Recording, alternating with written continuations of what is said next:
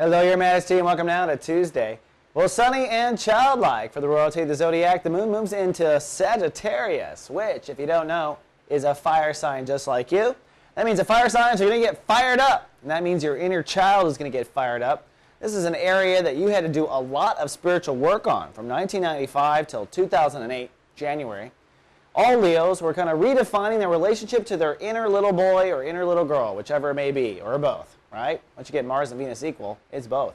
So emotionally today, you're tapping back into that source. You did a lot of work to clean it out, but the universe has definitely distracted us in other areas. So this is kind of a return emotionally to this space. And incidentally, this space will be tested.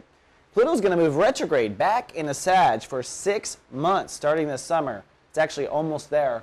So you're going to get tested on how true you really are to your inner child and whether or not you're really going to make your dreams come true. So today, it's a little bit of a foreshadow of that lesson coming up. Now the sun today, making everyone feel a little off kilter. Sun, 0 degrees Gemini. And I always say 0 means 0. Everything is weird and off and doesn't quite feel in gear. We're halfway between Taurus and Gemini. And you're halfway between focusing on something new. After 30 days of an intensive career makeover, you will now begin a political makeover in the next 30 days.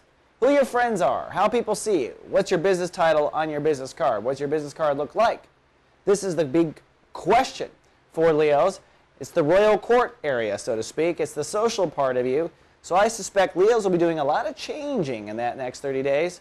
And emotionally today, returning to your child is important. Because the question is, emotionally, who does your little girl or little boy want to hang out with? All right, Your Majesty, that's all I have for Tuesday. I'll see you tomorrow with more. Live, love, be.